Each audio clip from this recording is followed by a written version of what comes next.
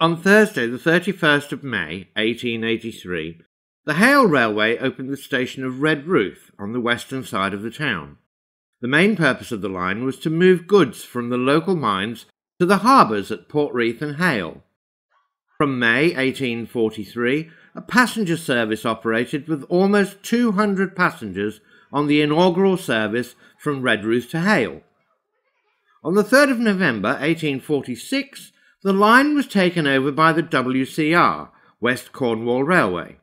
The line was rebuilt with a new viaduct towering 61 feet over the town, and a new station opened at the eastern end of the line in May 1852. The line was extended further to a temporary station at Truro Highertown, culminating in a station at Newham Warf, Truro, in 1855. Today's Truro station was finally reached through the short tunnel previously constructed in 1859. There was an issue stopping through trains, in that there were two different gauges involved. This needed to be resolved before trains could proceed. This was not attained until 1867. GWR, Great Western Railway, replaced the station buildings in the 1930s. An old wooden shelter still remains on the Westbound Platform, as does the original 1888 footbridge. The station is built on the side of a hill, with the road climbing steeply from beneath the viaduct at the west end of the station, climbing over the tunnel at the east end. Where the road and railway are on the same level, that is where you will find the entrance to the station.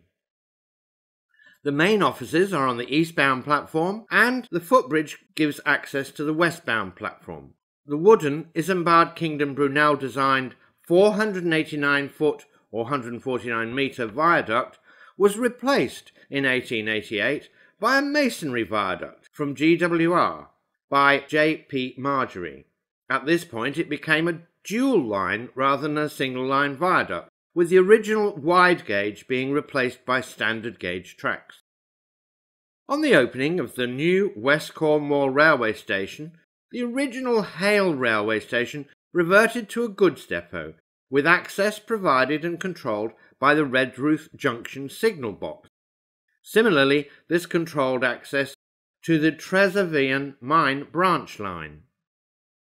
Redruth is served by all Great Western Railway trains on the Cornish Main Line, between Penzance and Plymouth, with one train per hour in each direction. Some trains run through to or from London Paddington via Bristol Temple Meads, including the famous Night Riviera overnight sleeping car service and the mid-morning Cornish Riviera service. There are a limited number of cross-country trains, providing a service to Glasgow Central, Manchester Piccadilly or Dundee in the morning and returning in the evening, 3 each way in the summer timetable. Well, we hope you've enjoyed this short video on a rather quaint and interesting little station.